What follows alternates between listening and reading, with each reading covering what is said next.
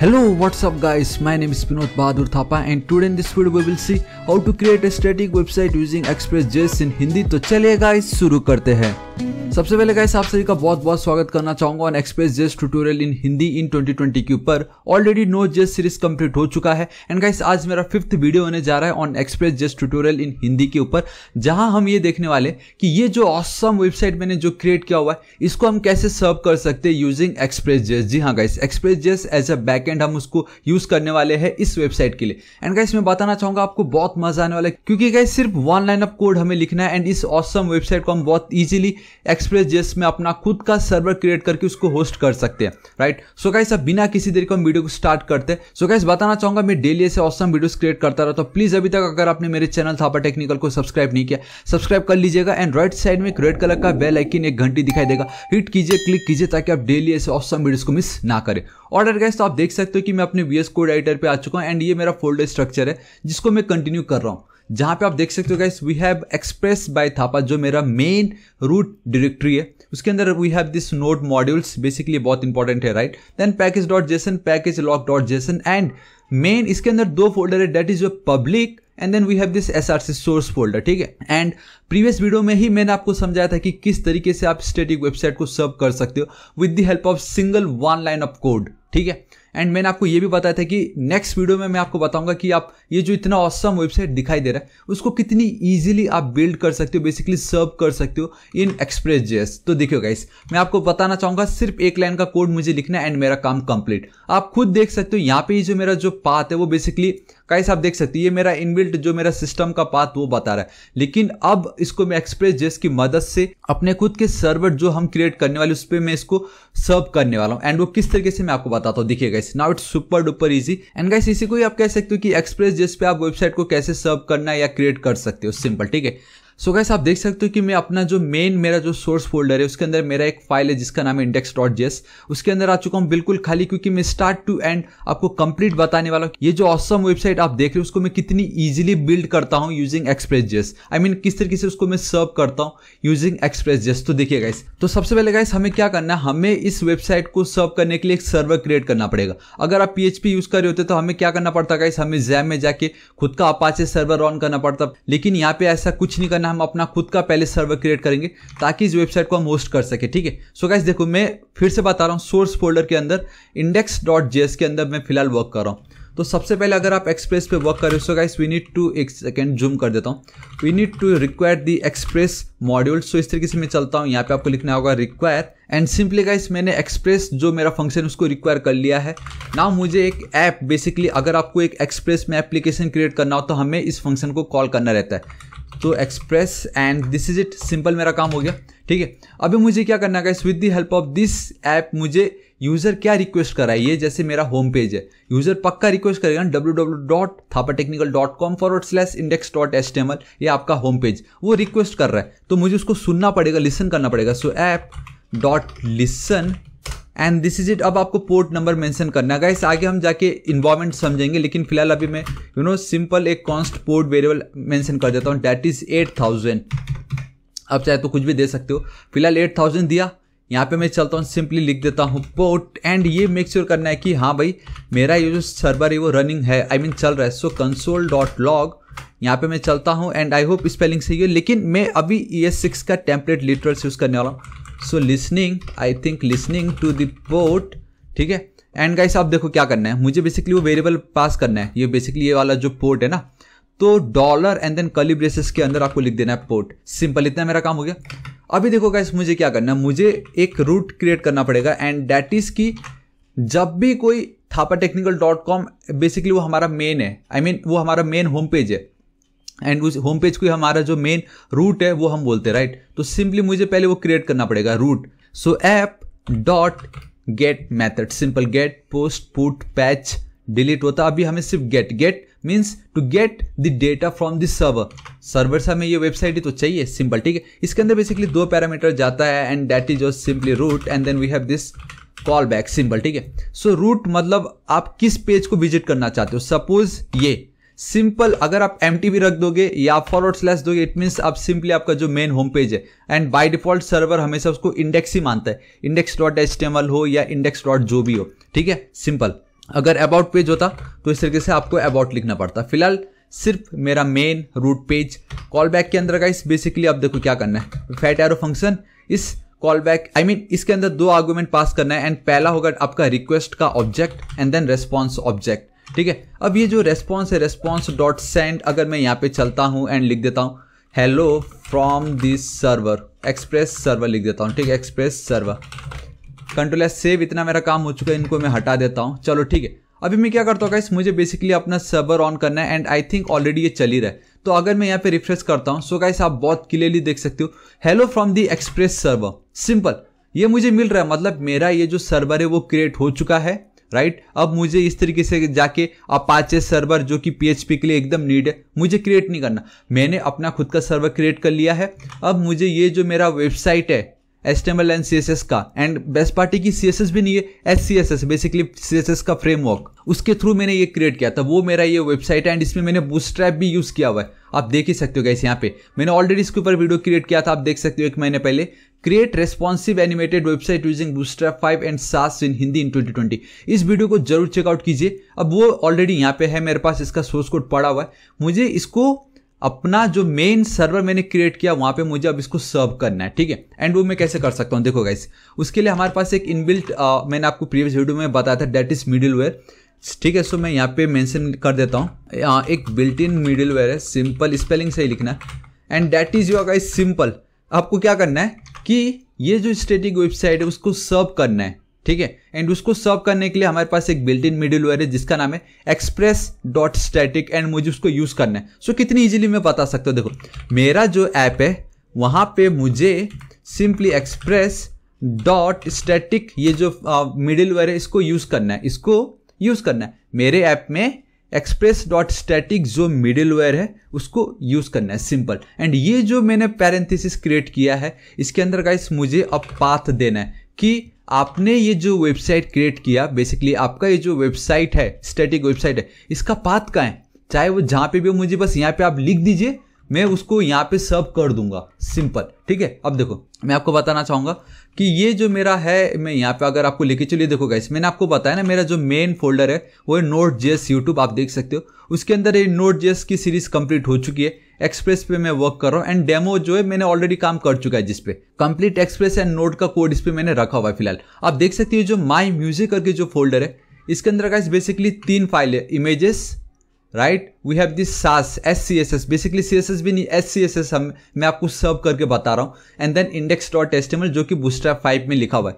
तो इन तीनों को मैं करता हूँ कॉपी, हमारा एक्सप्रेस बाय थापा में चलता हूँ एंड हाँ एक चीज मैं आपको बताना भूल गया, डेट इज कि ये जो पाथ है ये बहुत इंपॉर्टेंट है एंड उसके लिए हम क्या करते हैं आप देख ही सकते हो, उसके अंदर मैंने एक न्यू फोल्डर क्रिएट किया जिसका नाम है पब्लिक एक्सप्रेस बाय थापा, जो इसके अंदर एक न्यू फोल्डर हमें क्रिएट करना रहता है। एक काम करता हूँ मैं इसको डिलीट ही कर देता हूँ कंप्लीट, एंड आप देख सकते हो गाइस उसको मैंने डिलीट कर दिया क्योंकि मैं चाहता हूँ इस वीडियो में मैं आपको सब कुछ फ्रॉम स्क्रैच से बताऊँ, सिंपल। ठीक है, इतना मेरा काम हो गया।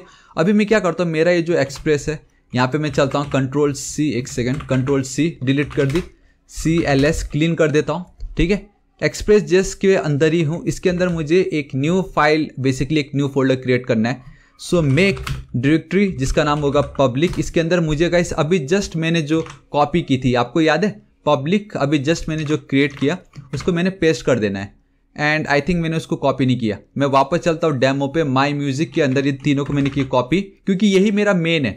इसको देखो गाइस वापस मैं क्लिक करता हूँ, आप देख सकते हो वापस ये मेरा रन हो चुका है। ठीक है, तो इसको मैं करता हूँ कॉपी, एक्सप्रेस पे आना है, पब्लिक फोल्डर जो मैंने क्रिएट किया यहाँ पे उसको पेस्ट कर देना है एंड आई थिंक इमेजेस अभी भी नहीं हुआ है, सिंपली यहाँ पे आता हूँ पब्लिक फोल्डर के अंदर। गाइस मैं बहुत इजीली दूसरे तरीके से भी कर सकता था लेकिन आई थिंक ये सबसे इजी तरीका था, सिंपल मैंने कॉपी कर ली।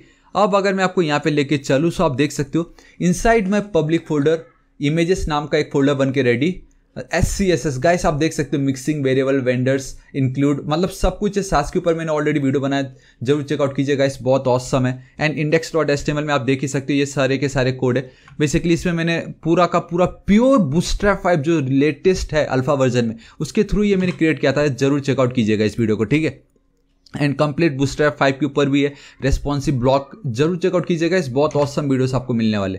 तो इतना मेरा काम हो चुका है, मुझे बस किसी तरीके से जो पब्लिक फोल्डर है उसका पाथ मुझे यहाँ पे देना है। ठीक है, सो कैसे होगा देखो गाइस, एंड ये जो कमेंट आप देख रहे हो गाइस ये मेरे बेसिकली प्रीवियस जितने अभी तक मैंने आपको कोर्स में बताया वो सब है, मैं डिलीट नहीं करना चाहता था उसको, इसलिए कमेंट करके रखा हुआ है। तो गाइस मुझे वो पाथ चाहिए, क्या चाहिए, मुझे इस पब्लिक फोल्डर का पाथ चाहिए। ठीक है, देखो कैसे होता है। कभी भी अगर आप पाथ के साथ खेलते हो तो कभी रिलेटिव पाथ मत यूज करना। They are two types of path, relative and then absolute. Relative is like dot dot ये जो आप करते हो, एंड एब्सोल्यूट इज लाइक कि डायरेक्टली आपका जो रूट फोल्डर है उसके साथ डील करना है, simple. And the most important part है कि नोड.जेएस हमें इनबिल्ट रैपर मॉड्यूल के अंदर उन्होंने हमें दो पाथ बताया हुआ है, दो फंक्शन है, दैट इज अंडरस्कोर अंडरस्कोर, आपको याद है अंडरस्कोर अंडरस्कोर। अगर मैं लिखता हूँ इस तरीके से, we have this directory name and then file name, इसका हम बहुत इजीली यूज कर सकते हैं। सो console.log में यहाँ पे चलता हूँ, ठीक है, अंडरस्कोर अंडरस्कोर डर नेम, कंट्रोल एस सेव कर देता हूँ, यहाँ पे मैं चलता हूँ। अभी मुझे क्या करना है गाइस, इस फोल्डर को पहले तो रन करना पड़ेगा, राइट। एंड ऑलरेडी हमने नोडमॉन देख रखा है, तो मैं यहाँ पे चलता हूँ नोडमॉन, एंड बेसिकली सोर्स फोल्डर के अंदर मेरा जो index.js है उसको मुझे रन करना है। एंड आप देख सकते हो एक एरर है, and that error is basically because of ये वाला लाइन, क्योंकि पाथ ये जो मैंने पास किया ना, बेसिकली ये अभी कुछ है ही नहीं है। अभी हटा देता हूं, परफेक्ट। देखिएगा यही पाथ मैं आपको दिखाना चाहता था, and that is E drive के अंदर नोड.जेएस यूट्यूब फोल्डर के अंदर एक्सप्रेस बाय थापा फोल्डर के अंदर जो सोर्स फोल्डर है उसके अंदर फिलहाल अभी मैं हूं। एंड मुझे सोर्स नहीं चाहिए, मुझे चाहिए पब्लिक, ताकि वो जो पब्लिक है उसको मैं यहाँ पे ऐड कर सकूँ उस फोल्डर का नाम, सिंपल, ठीक है। सो कैसे होगा देखो guys, it's super duper easy. Instead of ये जो डायरेक्टली ये है गाइस, अब हमें एक और मॉड्यूल के साथ खेलना है, एंड दैट इज गाइस आपको मालूम है that is super duper easy const, and guys वो हमने ऑलरेडी देख चुका है, that is your path module नोड.जेएस के अंदर, ठीक है। अब आपको पता चल रहा होगा गाइस कैसे सब कुछ एक साथ अगर हम मिलाए तो बहुत इंपॉर्टेंट बन जाता है सारी चीजें, राइट। सो रिक्वायर, एंड मैं यहाँ पे चल देता हूँ, इस तरीके से लिख देता हूँ पाथ, कंट्रोल एस सेव। इस जो पाथ है इसके अंदर गाइस अब एक मेथड है, सिंपल आप फंक्शन कह सकते हो। फिलहाल अभी मैं यहाँ पे चलता हूँ, that is path dot and then join. ये हमने ऑलरेडी प्रीवियस वीडियो में देख लिया था, लेकिन फिर भी इस वीडियो में मैं सब कुछ एकदम स्क्रैच से दिखाना चाहता था, ठीक है। तो पाथ डॉट ज्वाइन की मदद से ये जो मेरा है, देखो मॉड्यूल रैपर फंक्शन जो भी है, ये डर नेम कॉमा, एंड मैं चाहूंगा कि किसी तरीके से मुझे पब्लिक का ये जो फोल्डर है उसको मैं एक्सेस कर सकूं, गेट कर सकूं। सो गाइस अभी आप देख सकते हो, अगर मैं सिंपली ये लिखता हूं तो मुझे एक्सप्रेस बाय थापा फोल्डर के अंदर जो सोर्स फोल्डर है वो मिल रहा है, क्योंकि फिलहाल मैं सोर्स के अंदर ही हूं, राइट। लेकिन द मोमेंट अगर मैं यहां पे चलता हूं and dot dot enter hit करता हूं, and this is it guys. अब आप देख सकते हो कि मैं सोर्स फोल्डर के बाहर आ चुका हूं, एंड उसका मतलब ये कि अब मेरा जो मेन फोल्डर है वो है मेरा express bye Thapa, right. So guys यही तो मुझे चाहिए था, सिर्फ 2 डॉट यूज करके अब मैं सोर्स फोल्डर के बाहर आ चुका हूं। इट मींस जो मेरा अब करंट रूट फोल्डर है वो है मेरा एक्सप्रेस बाय थापा, एंड उसी डायरेक्टरी के अंदर वी हैव वन फोल्डर जिसका नाम है पब्लिक, जिसका मुझे पाथ चाहिए, ताकि एक जो inbuilt middleware express dot static अगर मैं वहां पे ऐड कर दूं एंड मेरा वेबसाइट बनके रेडी। इतना सुपर डुपर इजी ये था, ठीक है। सो यहाँ पे मैं चलता हूँ // एंड मैं यहाँ पे ऐड कर देता हूँ इस तरीके से public, and control S save, and boom guys, ये देखिए यही मुझे चाहिए। ई ड्राइव के अंदर नोड.जेएस यूट्यूब के अंदर express bye Thapa and public, जहां पहले था सोर्स, अब मैं आ चुका हूं पब्लिक फोल्डर के अंदर। अब मैं क्या करता हूं, देखो एक कॉन्स्ट वेरिएबल क्रिएट कर लेता हूं जिसका नाम होगा स्टैटिक PAT। आप नाम कुछ भी दे सकते हो वेरिएबल का नाम, ठीक है। ये जो पार्ट है इसको मैं करता हूं कॉपी एंड यहाँ पे पेस्ट, क्योंकि मैंने आपको ये दिखा दिया क्या आउटपुट आने वाला है। इसको अब मैं हटा देता हूं, इसको भी हटा देता हूं, सिंपल कंट्रोल एस सेव करता हूं, ठीक है। इसको भी मैं हटा देता हूं। अब गाइस मुझे क्या करना है, खाली ये जो स्टैटिक पाथ है इसको कॉपी करना है एंड यहाँ पे मुझे उसको पेस्ट कर देना है। अभी आप देख सकते हो गाइस, अभी खाली hello from the express server है बिकॉज ऑफ दिस लाइन, लेकिन अब मैं यहाँ पे चलता हूँ पाथ के बदले अब मैं स्टैटिक पाथ ऐड कर देता हूँ, सिंपली कंट्रोल एस सेव करता हूँ। सो 3 2 1 एंड बूम गाइस, देखिए कितनी इजीली मैंने आपको बताया कि अब आप अपना खुद का वेबसाइट एक्सप्रेस पे कैसे सर्व कर सकते हो। हमने खुद का सर्वर क्रिएट किया, एंड मैंने आपको ये भी बताया कि हमें कुछ छेड़खानी करना ही नहीं है। जो कुछ भी आपको वेबसाइट में करना है, पब्लिक फोल्डर ऑलरेडी हमने क्रिएट कर दिया है। यहाँ पे सपोज ये जो मैंने लिखा है कॉन्टैक्ट, ठीक है। अगर मैं थोड़ा सा कम जूम करता हूँ, यहाँ पे ये जो मेरा कॉन्टैक्ट है, अगर यहाँ पे लिस्ट के बाद में अगर एक और लिस्ट खोल दूं एंड यहाँ पे मैं लिख देता हूँ सब्सक्राइब, यार वीडियो को लाइक कर दीजिए कुछ भी। अब आप देखते हो एंड मैं रिफ्रेश करता हूँ, बूम गाइस आप देख सकते हो यहाँ पे सब्सक्राइब आ गया। मतलब मुझे कुछ करने की जरूरत ही नहीं, छेड़ना ही नहीं है, सिर्फ पब्लिक फोल्डर में मैं करूंगा, बाकी सब मेरा काम यहाँ पे हो रहा है। मतलब कितना इजी था। And so this is it guys, आज इस वीडियो के लिए इतना ही। एंड रियली धीरे धीरे अब आपका इंटरेस्ट बढ़ रहा होगा कि with the help of express खुद का सर्वर क्रिएट करना है एंड स्टैटिक वेबसाइट को सर्व करने के लिए सिर्फ 1 line of middleware code and this is it, express.static। बात खत्म। एंड जो कुछ भी चेंजेस करना हो हमें बस पब्लिक फोल्डर में क्रिएट करना है एंड ऑटोमेटिक वो यहाँ पे रिफ्लेक्ट हो जाता है। सो गाइस ये है ना ऑसम, राइट? मतलब इतना ब्यूटीफुल वेबसाइट हमने एक्सप्रेस के थ्रू कितनी इजीली सर्व करा लिया। सो गाइस अब फाइनली आप कह सकते हो कि मैंने वेबसाइट क्रिएट किया है जिसमें मैंने बैकएंड नोड.js एंड एक्सप्रेस.js का यूज किया। अब फाइनली अपने सीवी पे लिख सकते हो, क्योंकि गाइस आप देख ही सकते हो कि एक्सप्रेस.js को एज अ बैकएंड यूज करने में कितना सिंपल है एंड कितनी इजीली अब हम अपनी वेबसाइट को सर्व कर सकते हैं बिना किसी थर्ड पार्टी डिपेंडेंसीज, मतलब कुछ भी आप कह लीजिए। ये हमें अब जैम्प वैम्प लैम्प कुछ नहीं चाहिए, खुद का सर्वर क्रिएट करेंगे, खुद का वेबसाइट होस्ट करेंगे, बेसिकली सर्व करेंगे। So this is it guys, आज इस वीडियो के लिए इतना ही एंड रियली आपको वीडियो बहुत पसंद आएगा। मैंने पूरी कोशिश की फ्रॉम स्क्रैच से आपको बताऊं कि कितनी इजीली बना स्टैटिक वेबसाइट को आप विद इन 5 अगर आपको कोड अगर मालूम होता तो अब 1 मिनट में कोड लिख के आपका काम हो चुका होता है कि नहीं गाइस? ये ऑसम। एंड ये भी गाइस अगर आपको ये वेबसाइट किस तरीके से मैंने क्रिएट किया अगर देखना हो तो ऑलरेडी वीडियो क्रिएट कर चुका, जरूर चेकआउट कीजिएगा, ठीक है? एंड बताना चाहूंगा गाइस मैं डेली ऐसे ऑसम वीडियोस क्रिएट करता रहता हूँ। अगर आपको वीडियो थोड़ा सा भी यूजफुल, थोड़ा सा भी पसंद है, प्लीज गाइस इस वीडियो को एक लाइक जरूर कर दीजिएगा। अपने सभी दोस्तों को सारे सोशल नेटवर्किंग साइट्स, आपके व्हाट्सएप, फेसबुक, ट्विटर, सबसे ज्यादा इंपॉर्टेंट आपका व्हाट्सएप ग्रुप जरूर शेयर कर दीजिएगा। एंड बताना चाहूंगा गाइस आप ही की लव एंड सपोर्ट से हमने 2 लाख सब्सक्राइबर कंप्लीट कर लिया है। अब हमारा नेक्स्ट टारगेट है 3 लाख सब्सक्राइबर्स। सो गाइस अभी तक अगर आपने मेरे चैनल थापा टेक्निकल को सब्सक्राइब नहीं किया, प्लीज सब्सक्राइब कर लीजिएगा। राइट साइड में एक रेड कलर का बेल आइकन, एक घंटी दिखाई देगा, हिट कीजिए, क्लिक कीजिए ताकि आप डेली से ऑसम वीडियोस को मिस ना करें। एंड कुछ भी डाउट हो तो बेफिक्र होकर नीचे कमेंट कीजिए, मैं आपकी जरूर हेल्प करूंगा। So till then guys, thank you so much, take care.